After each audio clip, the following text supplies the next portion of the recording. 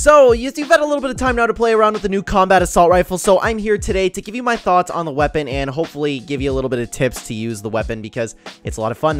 We've been hearing a lot of mixed thoughts about it, and that's what really wanted to make me make this video is because there are so many mixed opinions on it. I play with so many people that are like, wow, this gun blows, it's the worst gun of all time, and I'm like, dude, this is my favorite gun in the entire loot pool right now, and I don't even know what to say. Like, it's amazing. It's amazing. That's a short answer for you, is I think it's absolutely fantastic. So guys, hear what I have to say here. Let me know what you think down below, and thank you so much for watching. Though, I wasn't kidding, by the way, when I was saying this is my favorite gun in the entire loot pool. I have been taking a gray Combat Assault Rifle over purple and gold scars. I'm not even kidding with you right now. I think this gun's absolutely fantastic. So, why do people not like it? Obviously, it's because of the recoil. It's new to Fortnite. There's not a lot of guns with a ton of recoil. You can look back at the scoped revolver, and perhaps that's why I really like the Combat Assault Rifle when I first picked it up, because I loved using the scoped revolver. Because if you remember, when you shoot the scoped revolver, you shoot, and then the whole screen goes up. So, it's not necessarily, because it's just a one-shot, you have time to reset. But the Combat Assault Rifle, it's a machine gun. You just hold down the trigger, it keeps firing. But the problem is, if you just sit there and hip fire, you're going to be shooting the sky in no time.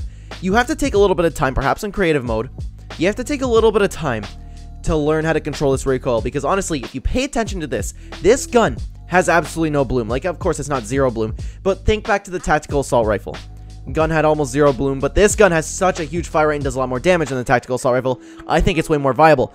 For people hiding in boxes, I found it's been okay. I feel like the AUG's the way to go if you really want to get people in boxes, especially with the rapid fire SMG. That's not what this gun's for, but people are saying that because of the recoil for this, you can't shoot people long ranges. Yes, you can.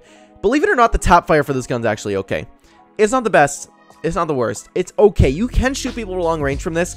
I feel like aim assist would also help a lot because I do play on a control. I feel like aim assist really does help for opponents down in medium range there.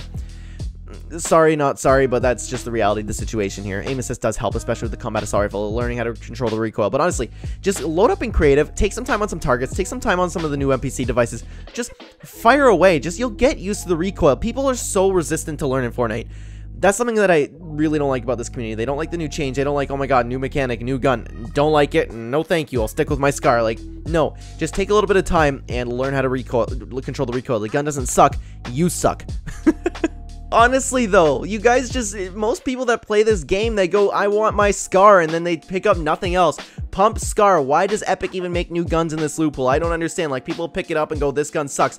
People will at least try it. Will try it for 2 seconds. As soon as they get one pump, they rage, and they're like, never using that gun again. No, thank you, not for me. But I'm like, dude, just try to play with it. Just like go into it with an open mind. Just use the gun, test it out. You're not going to be a god with it the first time you use it. Just play around with it. You might end up liking it. That's the most important part with this gun. The biggest takeaway for this video, this gun is good. You just have to learn how to control the recoil. I'm already like good at controlling the recoil. I don't know what gameplay I'm showing you. I don't know if it's going to be new gameplay or old gameplay, but I have learned to control the recoil, and it's not that hard. It really isn't. You just have to put a little bit of time to it. And then for the people who don't play Fortnite or play Fortnite casually, they're quick to say, well, I don't have time to sit all day and play in creative mode and just build to the sky and learn how to use this gun. Where I'm like, no, it doesn't take that long. Sit there for 20 minutes. This whole thing about people like to learn the Fortnite guns, to learn how to build, this whole situation is so insanely ridiculous. They're like, well, I don't have time. I don't have time to sit there. I can't spend 8+ hours a day sitting in creative. Nobody does that. Nobody does that. Just use the gun for a little bit. Use the gun for like 2 matches and try to use it. That's all you have to do. This gun's good. This gun can change your opinion. This gun, if you can learn how to use this gun, you can learn how to use any other gun in Fortnite, because I can promise you, this gun is not bad. Try the Combat Assault Rifle. Use it and actually put your mind to it. You might change a little bit. Change your attitude with the gun if that's one of you. Hopefully this video helped you.